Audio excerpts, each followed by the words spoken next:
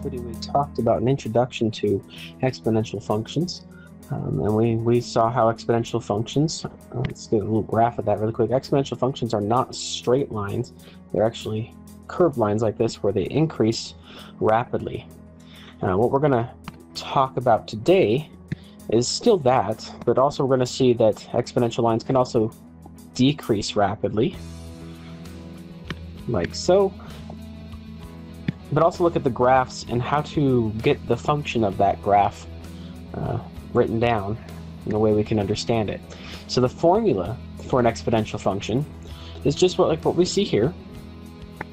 It's f of x, our function notation, takes an input of x, and that's going to equal r to the power of x, where r is the rate of growth or decay, and that's not a bad thing to highlight. It's the rate of growth or decay,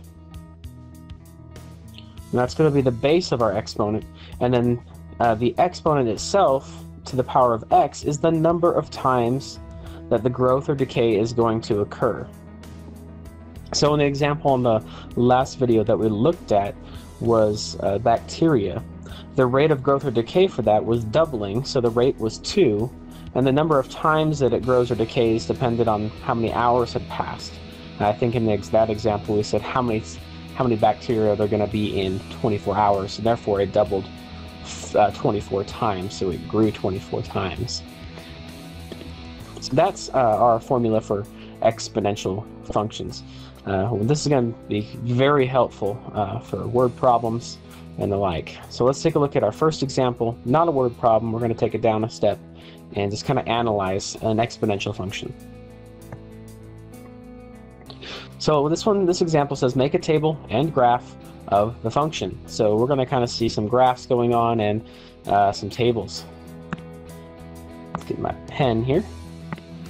All right. So we have f of x equals 1/3 to the power of x. So some takeaways really quick is we know that the rate is 1/3. It doesn't tell me how many times it's doubling, it's just saying to the power of x.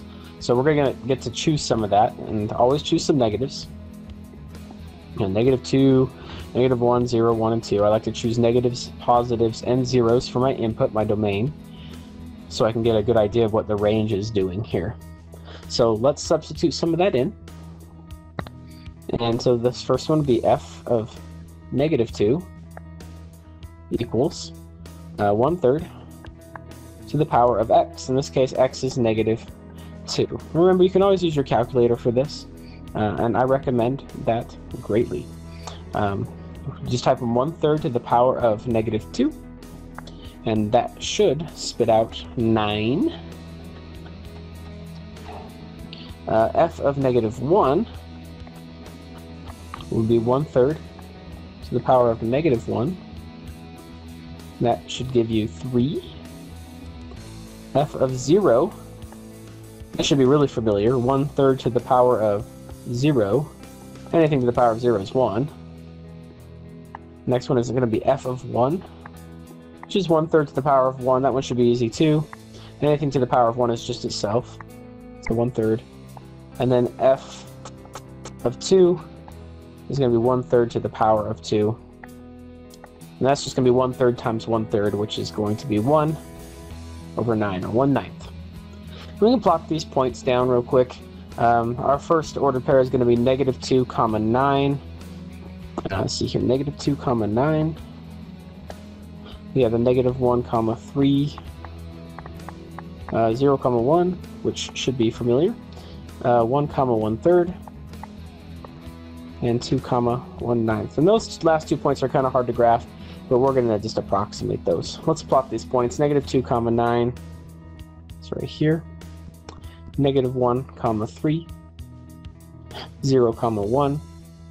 1, 1/3. We're just going to kind of approximate that. And 2, 1/9 is closer to that x-axis. You can still see this this decreasing line here, but it does look like an exponential line. Grab a different color here. So we still have this curve like we did in our last examples, and it still gets really close to the x-axis. It's never actually going to touch it, even though my drawing looks like it's going to. touch that x-axis and never crosses that x-axis. And we still get that exponential look. In this case, it's decreasing.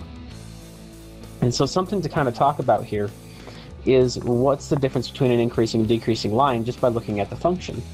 And it has everything to do with this rate. If the rate is going to be bigger than 1, then that's going to be increasing. But if the r is less than 1, something like 1/3 or 1/2 or 3/4, 0.2, 0.6, whatever it may be, that is going to be decreasing. And so that's something that's really helpful. If we see the function right off the bat, we can say, well, this is 1/3 to the power of x, therefore I know it's going to be decreasing, and so I can kind of get an idea of what this graph is going to look like in my head. And if it's something like 2 to the power of x, then I know it's going to be increasing. Because 2 to the power of x, 2 is bigger than 1, so that'd be increasing. Okay, let's take a look at a graph this time and see if we can develop a function for it. This example says, what is the function that represents the graph below? So that's the question for this example. Let me scroll down a little bit here so we can see the whole graph. There we go. So this is increasing. So that tells me something about r. I know r is going to be bigger than 1. So it's not going to be 1/2 or 1/3 or 1/5 or anything like that. It's going to be bigger than 1. Like 1, 2, 3, or 4.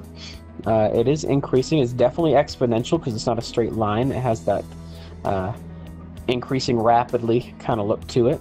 So we know that we are going to be using the exponential function f of x equals r to the power of x. Okay, so let's see if we can find r really quick.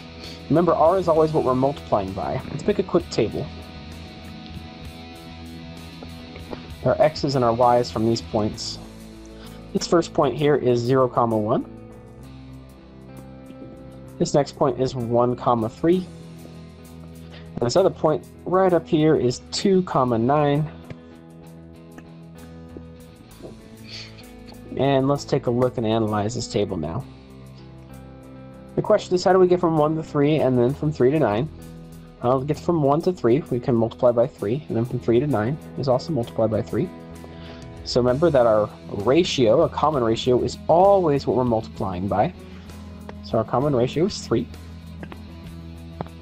So now we have the function f of x equals r to the power of x, but I know what r is now.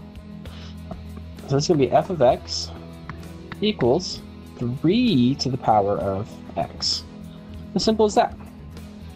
That would be the function that represents this graph.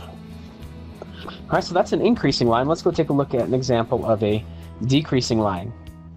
So very quickly I can see that this is decreasing because it is going down as we are reading this graph from left to right.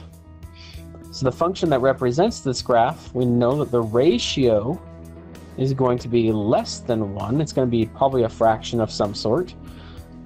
So let's make a table and see if we can figure out what that fraction is going to be. Quick table here. I got the point -216. Got the point -1, 4. And 0, 1. It's always nice to go at least 3 points to make sure. Alright, so this is decreasing. Let's talk about going from 16 to 4. Now, a lot of us want to say that's divide by 4, but remember, a common ratio is always what you multiply by. It's always what you multiply by. So if we're trying to figure out, well, 16 divided by 4 equals 4, and that's true. We could say divide by 4, but again, our ratio is not what we divide by. So we can use what we learned back in 7th grade. We can say that 16, we're going to keep this number, we're going to change divide into multiply, and then we're going to flip the 4. Now 4 is 4 over 1, so flipping that would be 1 over 4, and equals 4. This is the keep, change, flip kind of principle we learn in 7th grade on how to change division problems into multiplication problems. And you can even check this in your calculator. Do 16 times 1/4 and you'll get 4. Okay? So instead of divide by 4, we want to do what we're multiplying by, which is multiply by 1/4. And just to check one more time, 4 times 1/4 is also 1 here. So that does work. Our common ratio is 1/4. Okay, and then from our formula, f of x equals r to the power of x. This is going to give us f of x equals r. In this case, our common ratio is 1/4 to the power of x. And that's the function that represents this graph. All right, so just some more key points. We did talk a little bit more about simple exponential growth and decay. Remember that if the rate is bigger than 1, it will be growth. If for decay, the rate will be less than 1. We saw 2 examples there. And that's all the common ratio. The common ratio is going to tell us if it's increasing, if it's decreasing. I guess exponentially it looks like this or like this. But also tells us how fast it's going to increase or decrease as well. Okay. So some other good things to take away from this lesson is you might notice some things that are going on here in the table. You'd notice that we're still going to the point 0, 1. All exponential functions that have not been shifted up or down will go through that point. Another thing to look at is, let's see if we can go back up. Point here. If you look at this other graph here, our increasing one, at the point 1, 3 here, every time you're looking at the point 1, something, you're going to find the 1, r, which is the common ratio. In this problem, the common ratio was 3. If we would have continued this table here to 1 and did 1 times 1/4, we would have got 1/4 here. So 1, the common ratio. The common ratio can always be found when x is 1, at least for graphs that are not shifted. So those are some of the takeaways for this lesson. Hope you enjoyed it. Let me know if you have any questions. Leave the comments, or if you're in my class, you can come ask one of your teachers too.